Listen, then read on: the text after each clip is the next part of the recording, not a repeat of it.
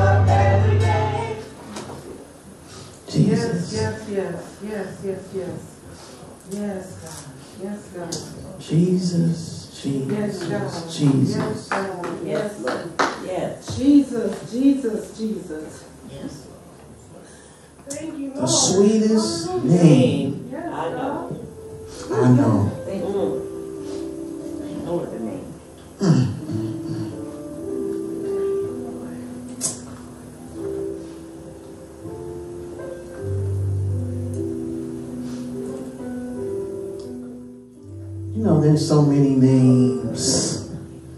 Everybody has a name. But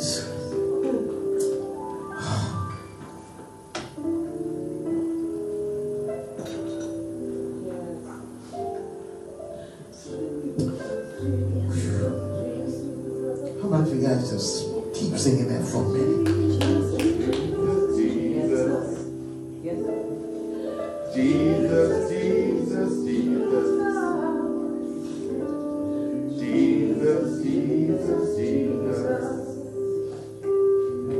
Jesus, Jesus, Jesus.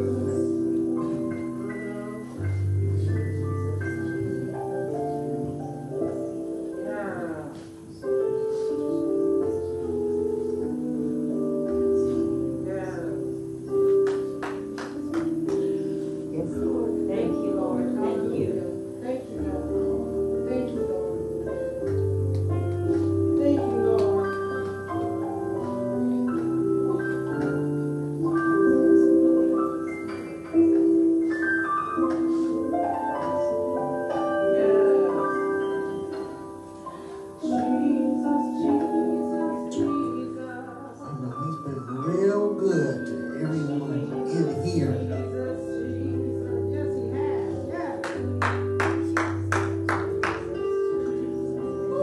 Give God a hand praise.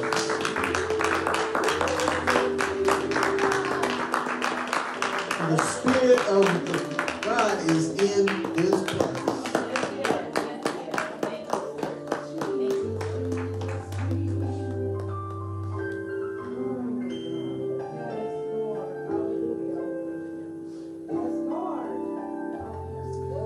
Somebody who never leaves you, never forsake you, always by your side, no matter what.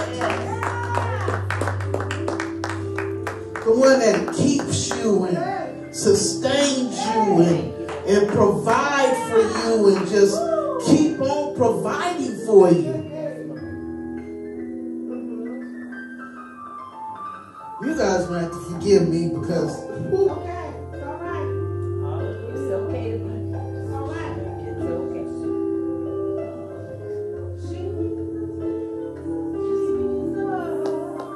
I know Jesus is my best.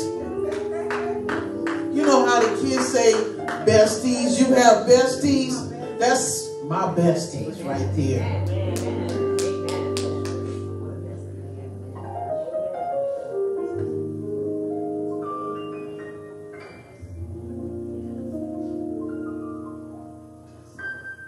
God is awesome. Just awesome. Let's bow our heads. Father in heaven, we thank you, and we thank you for sending your son Jesus. We thank you. We just love on you today, and we just know that you are already in this place. And Father God, bless each and every one of your people here assembled together, Father God.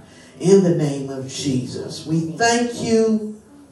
We praise you. We magnify you. We exalt your name. And we continue to give you the praise because you are so worthy of our praise, Father God. And we thank you. We bless your name. Father God, continue to speak to your people. Let it rain down on this place in the name of Jesus, Father God. Oh, Father God, as I totally decreased, even more than I've already have, Father God, as you increase and speak to your people. We thank you. We praise you. In Jesus' name, amen. Amen. Let's give God a hand praise one more time.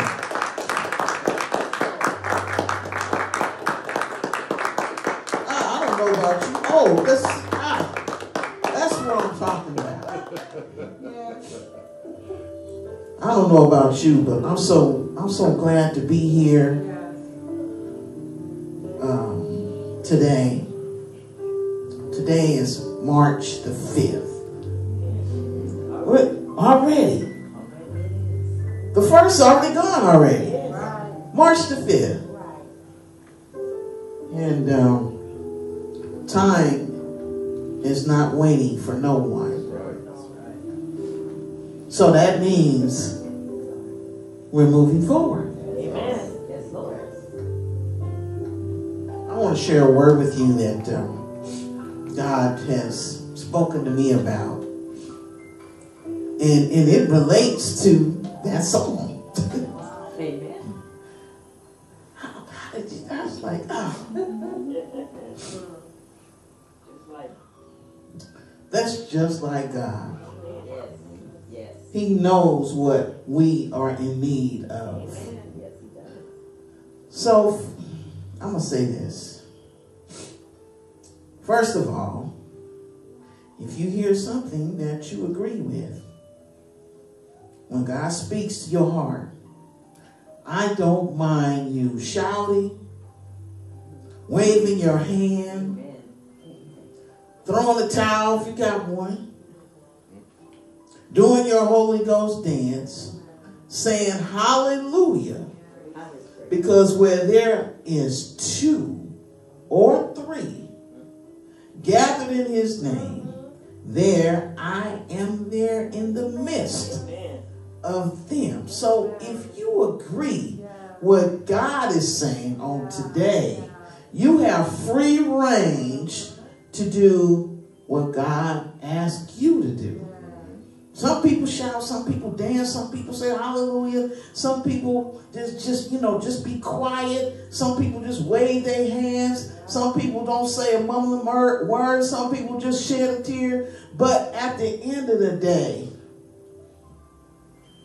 he gives us what we are in need of. So my spoken word that God has gave me, who is this King of glory? Who is this King of glory? When I think about the goodness of Jesus and everything that he has done for you, done for us, done for me, and then my soul cries out, hallelujah. Because it's the highest praise, but because my soul is happy. I'm happy because someone saw fit to come into this world to come and see about me, to come and see about you, to come and rescue me, to come and rescue you, to come and take care of us, to come and give us peace, to come and give us joy, to come and give us the most ultimate love, his son, to give us happiness, a future. My soul cries out, hallelujah. Because someone came to give me hope. Someone came to just not to harm me, but to continue to give me peace.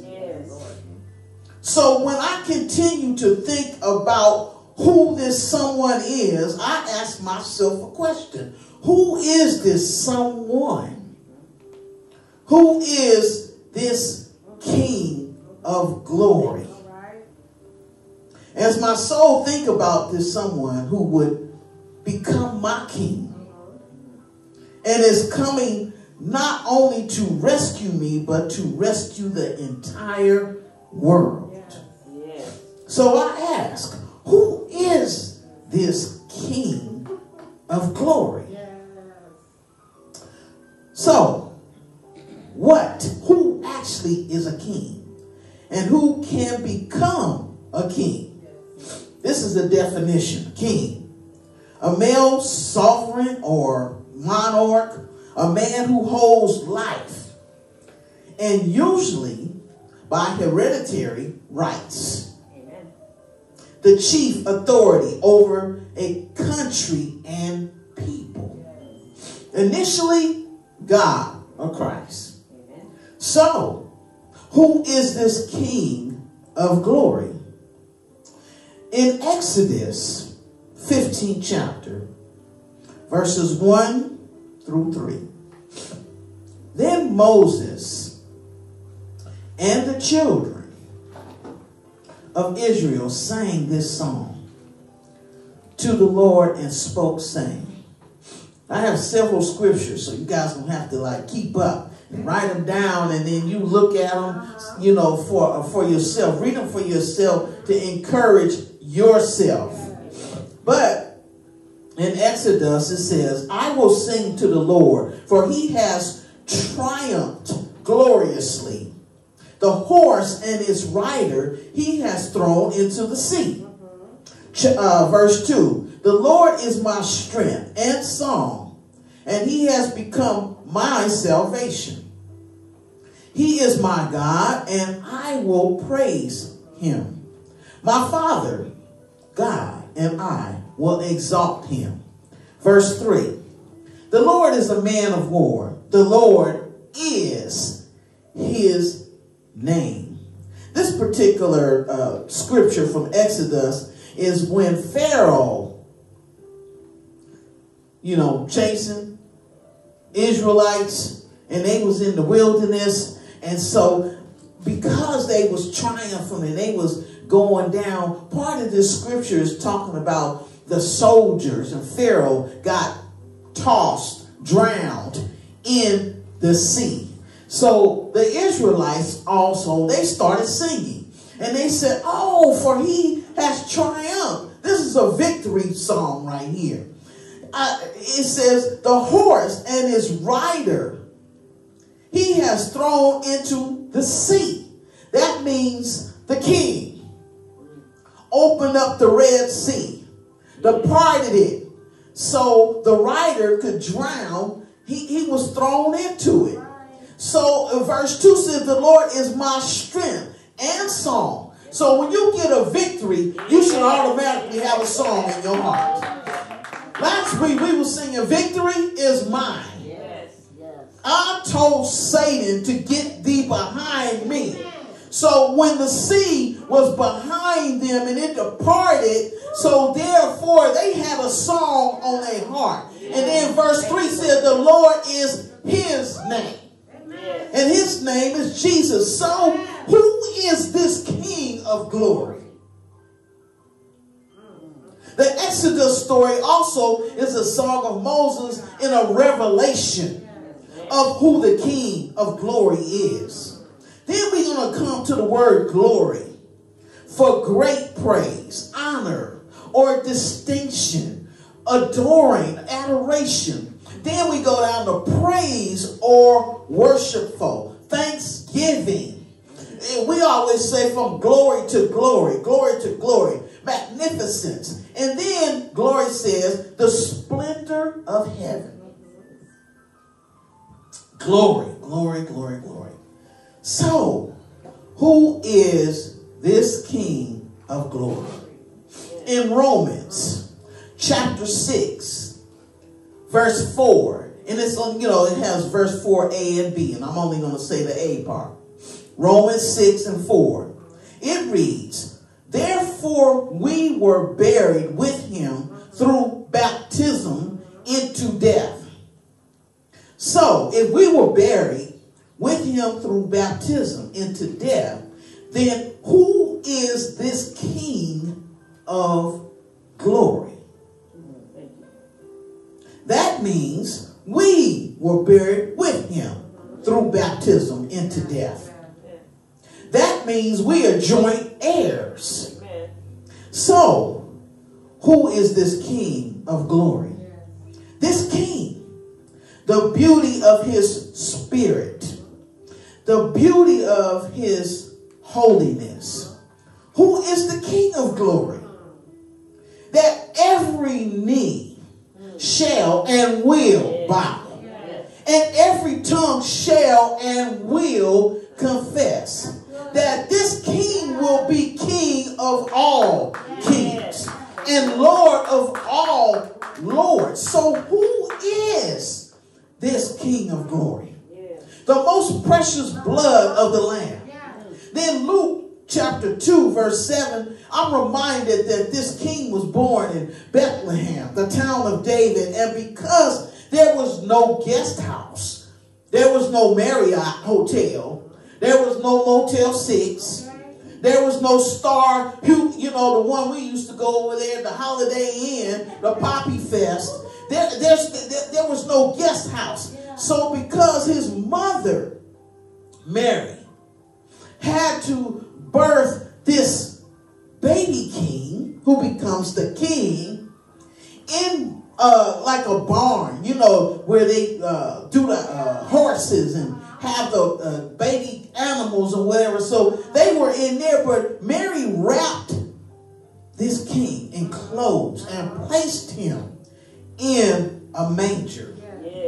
And then Luke 2 and 12 says in the English Standard Version about this. It says, this will be a sign to you. You will find a baby wrapped in swaddling clothes and lying in a manger. So, who is this King of glory? I'm reminded of another story about this king. Luke 5 and verse 12. And it happened when he was in a certain city, behold, a man who was full of leprosy saw Jesus. And he fell on his face and implored him, saying, Lord, if you are willing, you can make me clean. 13. Then he put out his hand and touched him, saying, I am willing, be cleansed. Immediately the leprosy left him. 14. And he charged him to tell no one. But Jesus said, but go and show yourself to the priest and make an offering for your cleansing as a testimony to them, just as Moses commanded. So, who is this King of glory? There's another story I'm reminded. Luke 7:37. And behold, a woman in the city who was a sinner, when she knew that Jesus sat at the table in the Pharisee's house, brought an alabaster flask of fragrant oil. 38. And stood at his feet with her tears and wiped them with the hair of her head. And she kissed his feet and anointed them with the fragrant oil. 39. Now when the Pharisees who had invited him saw this, he spoke to himself, saying, this man, if he were a prophet, would know who and what manner of woman this is who is touching him. And for she is a sinner. 40. And Jesus answered and said to them, Simon, I have something to say to you. So he said, Teacher, say it. 41. There was a certain creditor who had two debtors, one owed 500 denarii and the other 50. And when they had nothing which to repay, he freely forgave them both. Tell me, therefore, which of them would love him more? This woman was a sinner. We all have sinned and come short to the glory of God. But as I stated, every knee is going to bow and every tongue is going to confess. This woman knew who Jesus was. And her tears and her hair, she used her hair to anoint his feet. To anoint Jesus' feet, the King's feet. Could you just imagine? We had foot washing and we were here washing each other's feet, but it was a certain type of washing. It was the anointing of the Holy Ghost fulfilling the prophecy that the Lord is Lord and he is the King. So therefore you are giving him your utterance. You are saying hallelujah. You're saying thank you that this is my Savior and my King. So you're so excited. You just want to wash his feet. And because you are anointing his feet and anointing his feet with oil and perfume, your sins are forgiven. Amen. You have to remember something. This journey is not about you. It's about the feet of Jesus. So, who is this King of glory? Now, somebody in here, not no names, not specific, in this temple needed to hear that you might have sinned in the past, or you might know someone who have sinned, and you don't understand now that your sins, their sins, have been forgiven. Yes, thank you, Jesus. Hallelujah. I think we need a hand praise on that. Your sins have been forgiven. Jesus went on the King. He went on the cross and he came here just to save you and I. Your sins, the sin no more. And so now they have been made whole. It is because of their faith. And she, the anointed, the one that anointed Jesus, they, us, bent down and we wet with our perfume, our anointed, our oil, the feet of the King. Yes, Lord. And then, you know this myrrh. That's the fragrance of the oil, the myrrh. It has a sweet smell. It smells anointed.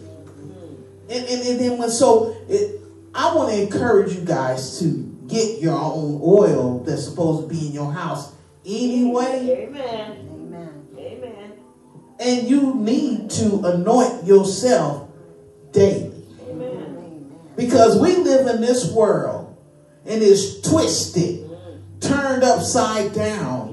And people don't know, people getting on social media and just doing what they're not supposed to do. I'm not going to say what and who. But at the end of the day, you have to anoint yourself daily. When you leave your house, you just never know what you're going to run into. But you already covered through the blood of Jesus. But you need to sign, seal, and deliver it and anoint yourself every single day. That way, something happens, you know where you're going. Your faith. So, who is this King of glory? Don't forget, show love. Love is our trademark. Show love, you guys. I'm going to express, show love. Show love. They used to have this song back in the day. Love is a many splendored thing. Love is a many splendored thing. And because God gave his only begotten son, he showed us just how much he loved us. And he continually loves us each and every day. He gives us grace. He gives us mercy. He gives us peace. He gives us love again. Then sometimes we don't understand, but he understands us. And he still gives us love. Sometimes we turn from him and he still loves us. He sit at the seat right there and still love on us. Then we turn our back and he said, I'm going to just wait a little bit. He still loves. They know I love them, so I'm going to just wait on them a little bit. And he still pour out his love. Listen. Who is this King of glory? And the answer to this is in the main scripture. Psalm 24. And we're going to start at verse 7. It reads, lift up your heads, all you gates, and be lifted up, you everlasting doors, and the King of glory shall come in. Who is this King of glory? The Lord strong and mighty. Yes. The Lord mighty in battle. Yes, Lord. Yes, he is. The Lord is mighty in your battles. Yes, he is. The battle don't belong to you. That's why it said the Lord strong and mighty. The Lord mighty in battle. Then it says, lift up your heads, all O ye gates. Lift up your everlasting doors, and the King of glory shall come in. Amen. Verse 10. Who is this King of glory? The Lord of hosts. He is the King of glory. So who is this King of glory? The Lord of lords, and the beginning and the end. The King, his name is above every name. The King is Alpha and Omega. The King is bright and morning star. This King will turn your midnight into day. This King is our El Shaddai, God Almighty King. This King is our Jehovah Rapha, our healer. With his stripes, you are healed. I decree and declare today, March the 5th, divine healing in this place. We've been going through some things in here, but I decree and declare the healing has already taken place. The healing of salvation has taken place in this temple. In the name of Jesus. The King has spoken. Restoration has now been restored in the name of Jesus. I decree and declare continuous of restoration in this temple. In the name of Jesus. The King, King Jesus, my Jehovah Jireh, my provider, his ways don't change because he promised that he would never leave me nor forsake me. He supplies my every need, and he always knows what I am in need of, according to his riches and his glory. And then the King said, ask and it shall be given unto you, and he shall find, knock and it shall be open unto you. This King, Jehovah Shalom, the Lord of peace, transcends all your circumstances, all your troubles, all your heartaches, all your pain, all your circumstances with your family, all your pain and suffering with your children, everything that you thought that wasn't right, that he is the one, the King, that turn it around and then make it. He said, who is this King? Strong and mighty. Let not your heart be troubled. Ye believe in God, believe also in me. This King is King Jesus. The other name, there is no other name but the name of Jesus. And then this King is my hope, my everlasting Father, and my hope for tomorrow, because he holds tomorrow. He holds the future. He holds everything in the palm of his hand. Yes, ma'am. Thank you, Lord. He is the King. And who is he? Jesus. Yes. This King, the mighty King, the mighty warrior. Isn't it just awesome how somebody can fight your battles, but at the end of the day, you trying to pick them back up. And then you know you can't do nothing about it. Because the reason why you went to him in the first place is because you waited till the last minute to go to the King. Then you wanted to say, oh, wait a minute, I'm going to ask so-and-so, and I'm going to ask my mother, and that. I'll tell you, God is in control. That's why he sent his son in the first place. To save you, save me, and everyone that is lost. So who is this King of glory? Yes. The Lord strong and mighty, because in your weakness, he is strong. Yes. We get weak sometimes. We don't understand sometimes. We don't understand how people operate. We don't understand how people sometimes come to church and just do a performance. But I want to let you know, don't perform for Jesus. Do all what you can for Christ, because only what you do for Christ is going to last. If you get up here and you singing and you think you're going to perform, God going to rip you, strip you from your gift, and then I'm a living witness. If you don't act right and be in the house of God, you can't do it for too long, because then God will remove you. He will take his hands off of you, because that's what the king is. He wants you, he loves you, but he will chastise you as well.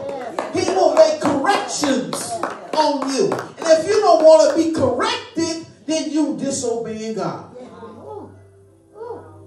You have to learn how to love one another. You have to recognize who the real king is.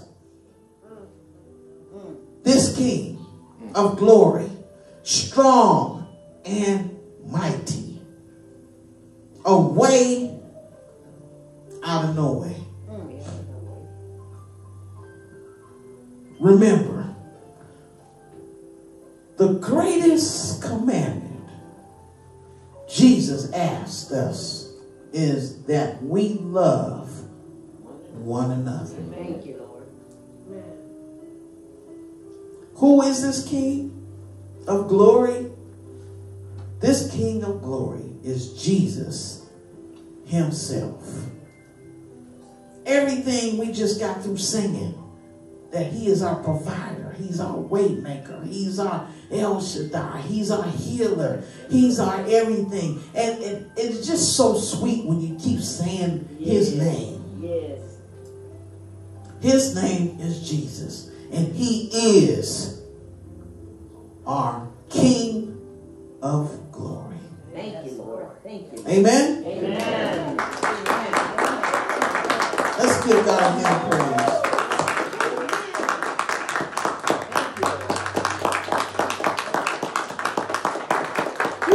Thank you, Lord. Thank you, Lord. Thank you, Lord. Thank you, Lord.